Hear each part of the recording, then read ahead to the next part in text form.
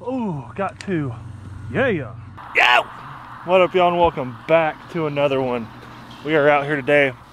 We're all set up, ready to go. I got the local beauty with me. The Benelli 20 gauge. The one my wife bought for me for Christmas.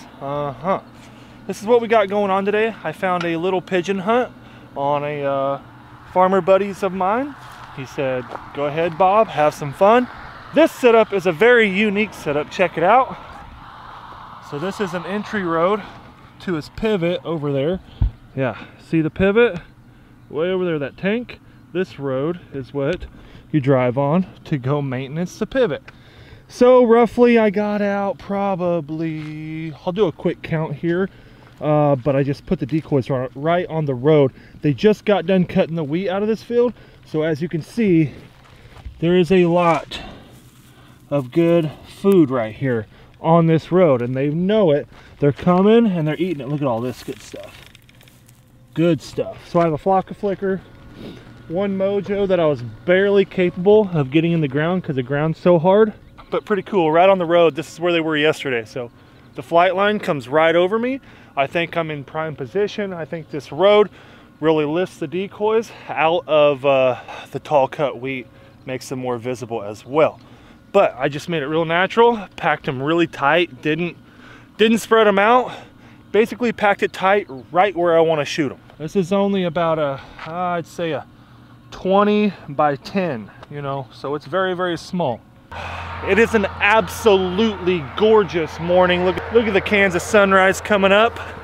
It's absolutely perfect. It's sitting at 65 degrees right now, and it's feeling mighty lovely. But little solo action, as you all know, little update on Fred.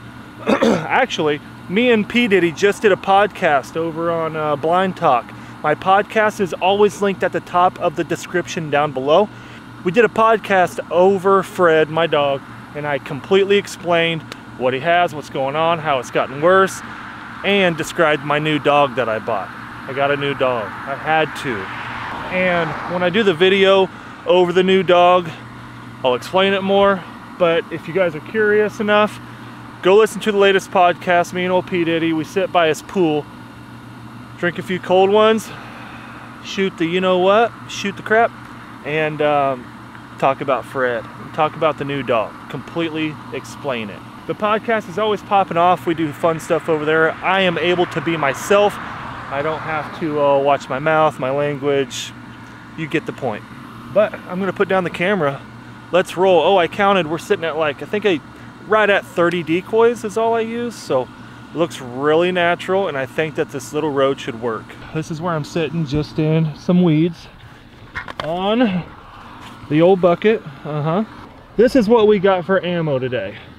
I just have the normal Federal 20 gauge, 7 1/8, 7.5 shot, but then I brought a little bit of power. This is number 4 shot, 2 3/4 ounce.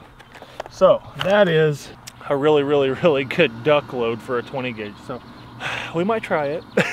As well, I went and bought, ooh, 2 pigeons coming.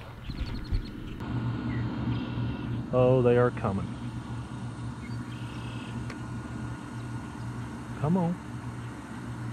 Ooh, they're looking and turning around. That's great. I've been scouting the heck out of these pigeons. 6:25, the first one show up. First 2 kind of came out, turned back. They've been stopping out the field before me, then coming here. So I might spread the decoys out a little bit to make it a little more noticeable. But what I was going to say, I bought a bunch more of the 12 gauge shorty shells, world's smallest shell. I think that we should redo the pigeon hunt. Drop a comment down below. Should I redo that short shell pigeon hunt? Maybe just do a solo again. I got a better feed, pigeon feed that is, to do it. Drop a comment down there. Let me know what you guys want to see. I would greatly appreciate it. And come on, let's get this video over 1,000 likes, 2,000, 3,000. It's all up to you guys. Come on. 6-pack hitting the field right here. Ooh, are these starling? No, they are not starling. Barn swallows. Ooh, there are 2 white ones in this flock of 5 right here. 6. 2 white ones, flock of 6. Come on, give me a look. here before. Come on. Here we go.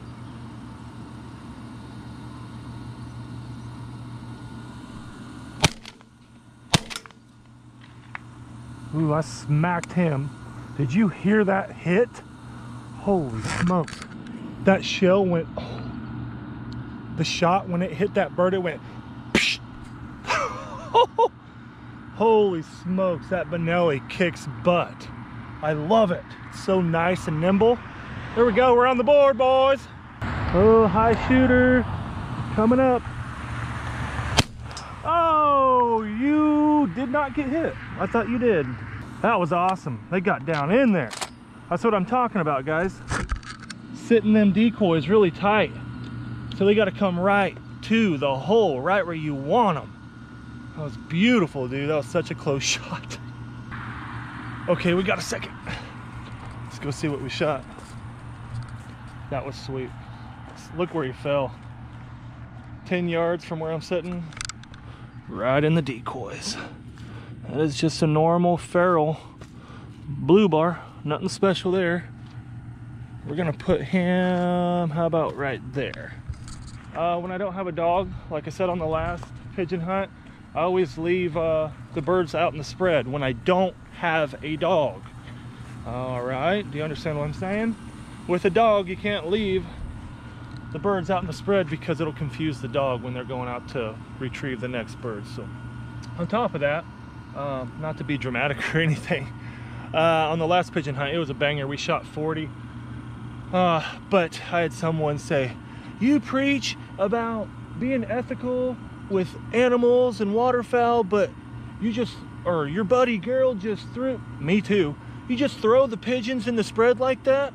It's a pigeon. They're a nuisance animal. They're invasive. There are no regulations on them. There is no season. First of all, we use pigeons, dead or alive, to chuck around for dog training. Get real. Not y'all, but just a few of you that think, I don't know, just think too much into things. And come on, it's a pigeon. It's a pigeon. If that offends you, maybe you shouldn't be watching my channel. I'm just telling you. Now, waterfowl on the other hand, ducks, geese, cranes, dove, turkey, anything like that, a game animal, okay? Absolutely respect. I don't chuck ducks and geese and all that stuff around. I absolutely respect those animals. And what I was getting at, you know, from my point a few videos ago, I made a whole video over it. I think it's called What I'm Sick of Hunters Doing All the Time. And what I was getting at is, I seen another one on TikTok.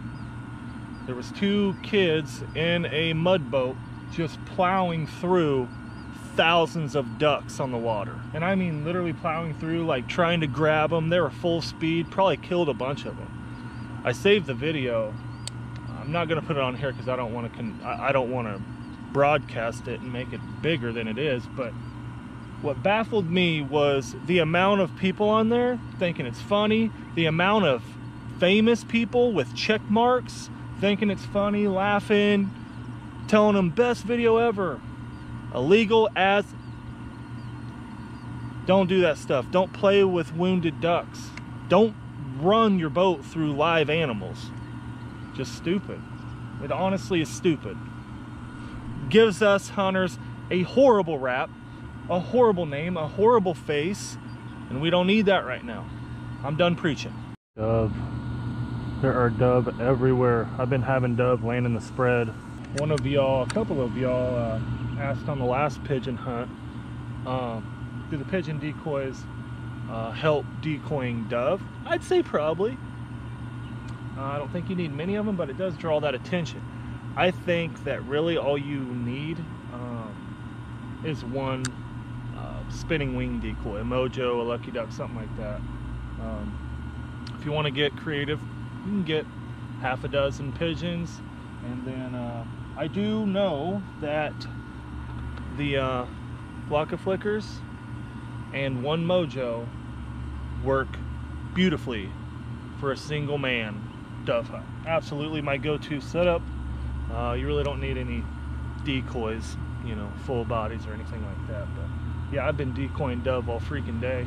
I wish that the season opened sooner because we have a ton of dove. Here comes one right now. Look at him. Boom, right in the decoys. Told you. I've been watching it all day long. Let's see if we can. Dang it, I want the two white ones to come back. Here they come. I'm gonna have to pass on this dude. Try to get these white ones. Come on, get down in here. Come on. Here we go, boys. I'm gonna take whatever shot I can.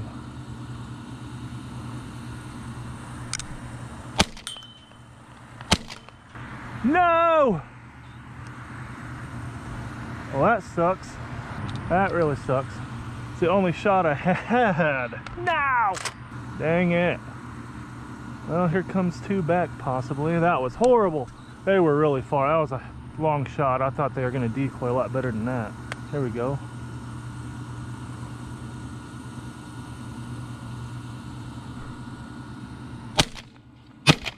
Oh my gosh.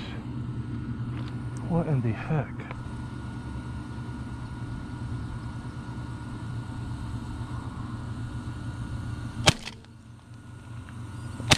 Oh, got two. Yeah, good shooting there. There we go. Redeem myself. Had to get the old finger trigger warmed up, the old dead eye. Oh, we got birds everywhere. Never mind. We'll have to go pick them up in a minute. I don't know if you guys were able to see that or not, but those birds were decoying just fine. And I lifted my barrel right before I shot. I lifted and they flared. They went. I freaked them out. So maybe just wait a little longer, but it still decoyed well. But I could tell right when I lifted my gun up, they went whoa. They didn't like it. So they're not stupid. You know, they're not just completely stupid. All right, what do we got? Here was the first one I shot. Regular blue bar. Let's put you right there, buddy. And here is this one. This is the last one I shot. Oh, just a regular blue bar. Feral pigeon.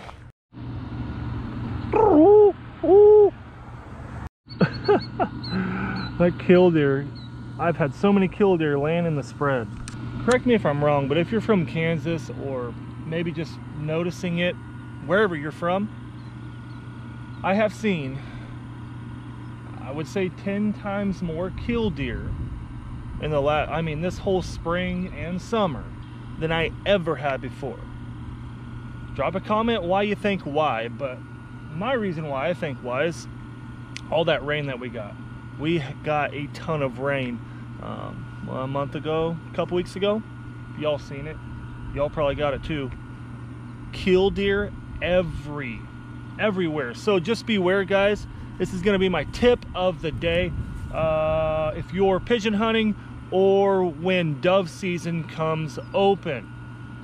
When killdeer love your mojo and they decoy, when they're coming, they really do look like a dove. I'm going to tell you right now. Tip of the day. Do not shoot killdeer ever. They are protected. Don't do that. They look like dove. They usually are making a squealing noise, just like you heard. Weep, weep, weep, weep. So if you hear that noise, that is not a dove. That is a killdeer. They look so much alike in flight.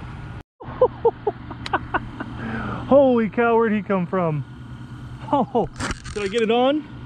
I don't know if I got it on in time for the shot. I was sitting here on my phone. I haven't seen a pigeon for 30 minutes. That dude came over the power lines. Whoop! Yeah! Chalk one up for the good guys.